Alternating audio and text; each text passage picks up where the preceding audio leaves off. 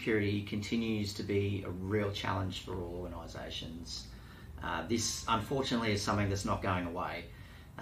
It's persistent, it's challenging, and it's ever evolving. And this is probably one of the biggest areas that businesses face from a risk perspective in relation to their cybersecurity.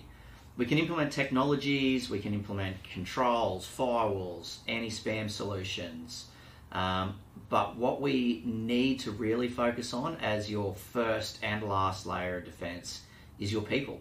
Because ultimately what the attackers are trying to do is get an individual to perform a task. And we see this through the likes of email phishing, SMS phishing, voice phishing. So we get all those scam calls, we get those scam SMSs, and we see the emails that come in. Now, at times gone past, we can probably see and detect a lot of those emails. But as technology is adapted, as introduction of AI, as the attackers have got more sophisticated, so have these emails in particular. And some of the email phishing that is out there now is, let's face it, really challenging to identify and to detect. It's getting past systems, it's getting past email filters, it's getting past advanced spam protection tools, and it's designed that way specifically. So as new technology comes out to protect it, the attackers are obviously continuing to modify their attack vectors and the way they approach these things to bypass it. As fast as we can implement technology, the hackers can implement ways around it. So this is where it becomes really important for your staff to be educated and be very, very aware around cybersecurity. So we do talk a lot about phishing, email, SMS, but what we need to consider when we're talking to our staff within our organisation is the broader cyber security discussion, because the way these emails are crafted, it becomes very difficult to detect from a technology perspective. So we need people to be aware of what they're doing. In such a fast-paced environment, we know we get hundreds of emails a day, particularly in accounts teams and finance teams. We've got invoices coming in, we've got purchase orders coming in, we've got invoices going out, we've got emails going everywhere. And it becomes really challenging at times to detect those emails as they come in. But what we're seeing is a real growth in that overall social engineering as well. So yes, the email is still the tip and where a lot of things start to happen, but we're now seeing things like LinkedIn being used to profile organisations and individuals in the organisations. This then allows the attackers to craft very specific messages that will be targeted to someone. So classic example is what we call the Apple iTunes scam, in that someone new starts at the organisation. As we all do, we would post that on LinkedIn. Hey, I'm super excited to be starting my new job with ABC company. So the attackers will see that. It's not hard to see, it's all generally very public.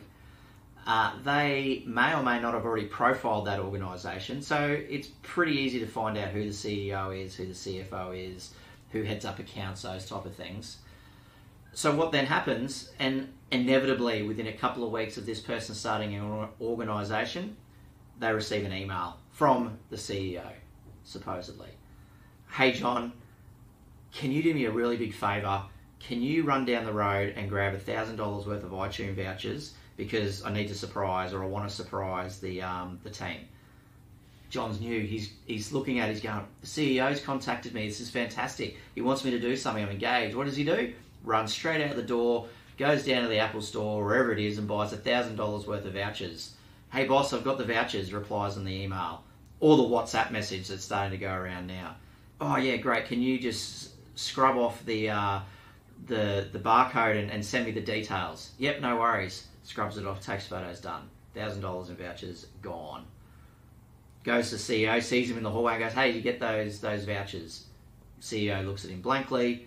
Mate, didn't ask you for any vouchers, don't know what you're talking about. Uh-oh, that's it. That's the scenario, and that's quite a simple email scam to pull off.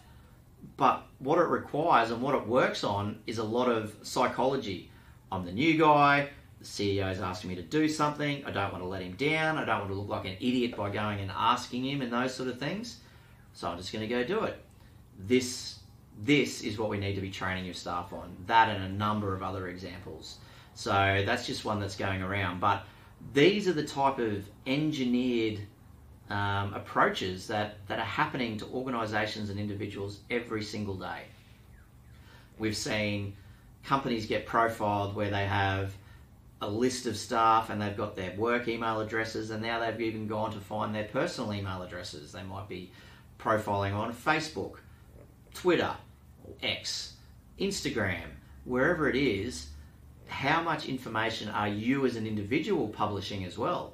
Because that not only affects you personally, but obviously the business side of things as well. So it's really important to know what you're putting up on social media, what you're publishing on your profiles, how visible are your profiles.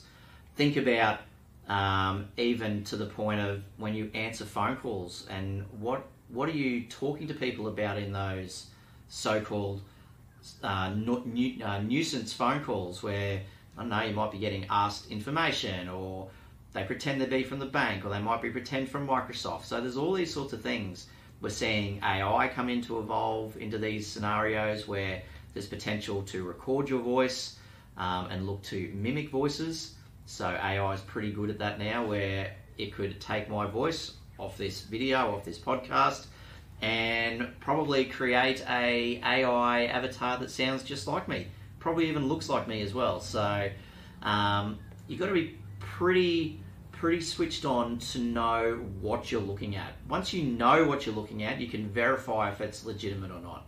Is this being streamed from a known source? Did I ask for this information? Am I expecting this information? So that is where cyber awareness really comes into it. And the big push around it is social engineering. And that's the top level. Social engineering, and how these attackers and criminals are profiling organisations, profiling individuals, using information that's been found on the dark web through either data breaches or phishing attempts and all sorts of stuff. So all this information starts to build a very, very close picture of an organisation, an individual working in an organisation, or just an individual by themselves. So this risk isn't just at work. This risk goes across all of your digital identity. So it's really important that you're not just looking at how you do these things at work.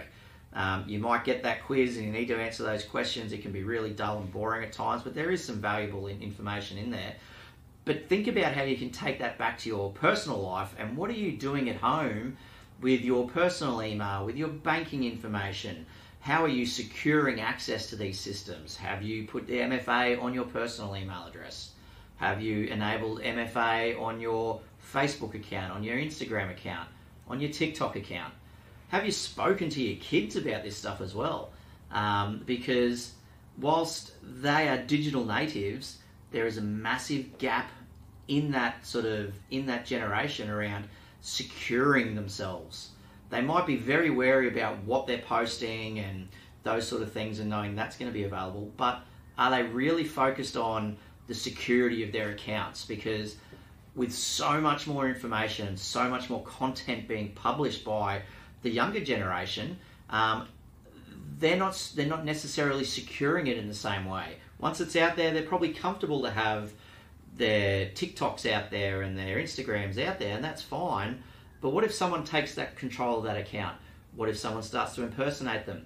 What if they're building a profile, not for today, but for 5 years, for 10 years' time? Because that's the reality that we're living in.